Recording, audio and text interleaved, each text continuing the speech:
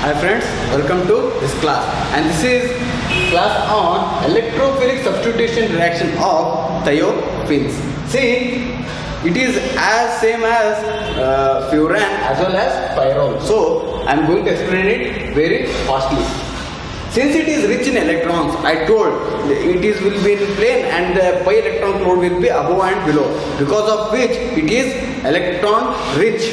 The density of electron is more, so these electrophiles which are electron deficient try to get those electrons, so these are going to attack them, but they will substitute hydrogen and attack. They are not going to add to the compound. There is no addition reaction but only substitution reaction. The few examples of substitution reaction I have written here. See, when thiophene is treated with fuming HNO3, fuming HNO3 is nothing but concentrated HNO3 in presence of acidic acid, we are going to get 2-nitrothiophene. This is nothing but nitration. This is nothing but nitration. 2-nitrothiophene we are going to get. When the same thiophene is treated with bromine, that is bromine water, we are going to get 2,5-dibromothiophene. This is nothing but bromination. And also iodination. I2 in presence of HGO, mercury oxide, we are going to get 2-iodothiophene. All these are good examples for electrophilic substitution. And also here see Friedel-Craft acylation. The acyl group, that is CH3CO twice O. This group in presence of phosphoric acid H3PO4, nothing but phosphoric acid, we are going to get this product. This can be named as, see, this is methyl group, methyl thiophene ketone, nothing but the same, methyl thiophene ketone, because CO group is there, ketone.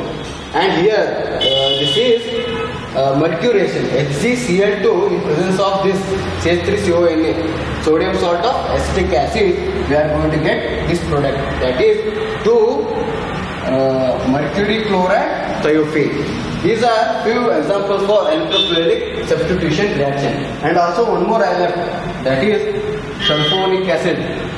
In cold concentrated H2SO4, when I react this with this thiophene, I am going to get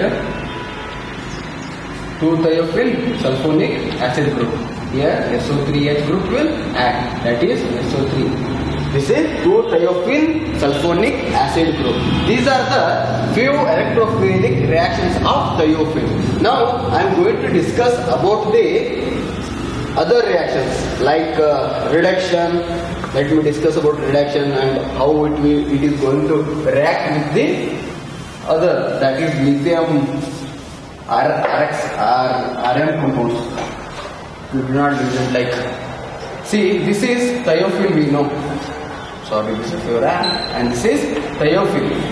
This is thiophene, and this when reacted with, let me consider nickel in presence of nickel hydrogen heated, then we are going to get tetrahydrothiophene. This is tetrahydrothiophene. 4 hydrogens.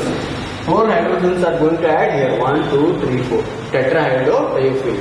Nickel in presence of hydrogen when heated, it is a strong reducing agent because it is going to add hydrogen. The one which adds hydrogen is nothing but reducing agent, and one which gives oxygen, nothing but oxidizing agent.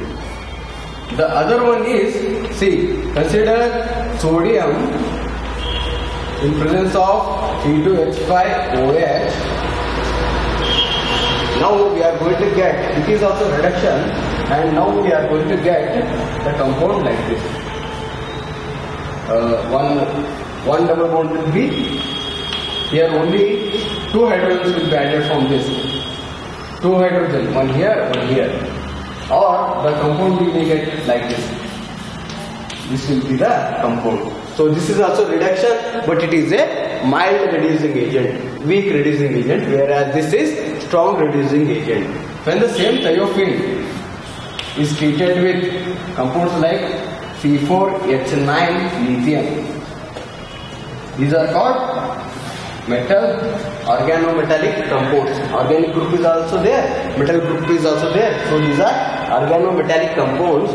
here we are going to get, see, this hydrogen will be replaced by lithium and that hydrogen will attack to this. So we are going to get like this. Compound will be like this.